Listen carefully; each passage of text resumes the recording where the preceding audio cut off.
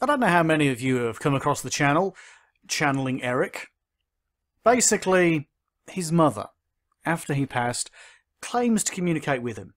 She's effectively immortalised her son by using the idea of him being dead to generate an audience, a following, and sell material.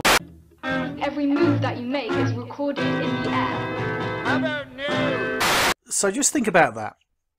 How ridiculous it is. How bizarre it must be. And the idea, oh yes, yeah, she gets predictions all the time and she's creating loads of videos and she uses the same thumbnail over and over.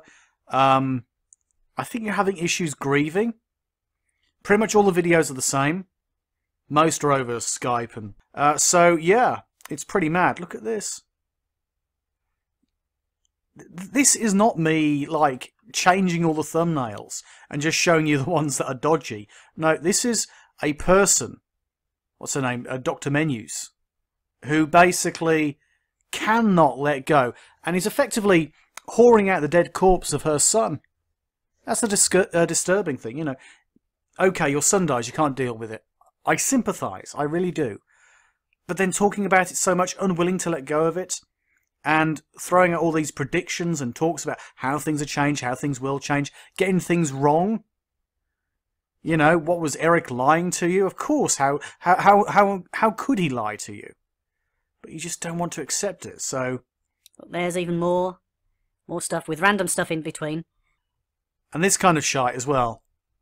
Afterlife interviewed Charles Manson. I don't think you would want to interview Charles Manson. There's a thing here to do with crystal skulls. Things on deception. It's a thing like, he was just an average lad. You know, good prospects, and I think he killed himself, wasn't it?